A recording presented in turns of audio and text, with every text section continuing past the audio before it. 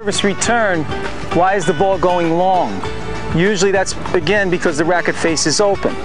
So what you need to concentrate on is making sure that you change your grips quickly and have the face closed again on that low point of the backswing.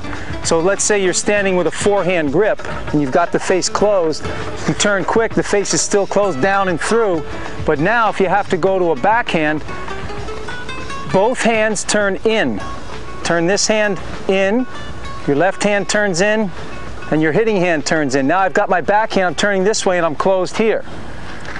So you've got to turn the grips quickly. Again, you need that steady forearm, because again, if you're trying to roll over, if you're not on time, the racket's like this, it goes long and then you're rolling. So keep the forearm steady, make sure that palm is down at the low point of the backswing. If the backhand is going long, also it could be you're raising your elbow. When you go to hit a backhand, if the elbow raises, the racket face opens up. So keep that hitting elbow down, keep the face closed, and then go. So I'm going to work on changing my grips quickly now on the return. Here we go. Do a little practice.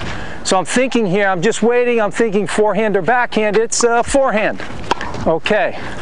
I'm waiting here, forehand, backhand, it's forehand. Okay. I've got to change that grip quick.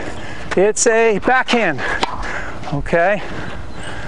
Forehand or backhand. It's a forehand. Oh, there, I hit one there. Forehand or backhand, backhand. Okay. So I'm concentrating on changing the grips quickly. That's the key. Change those grips. Keep the face closed.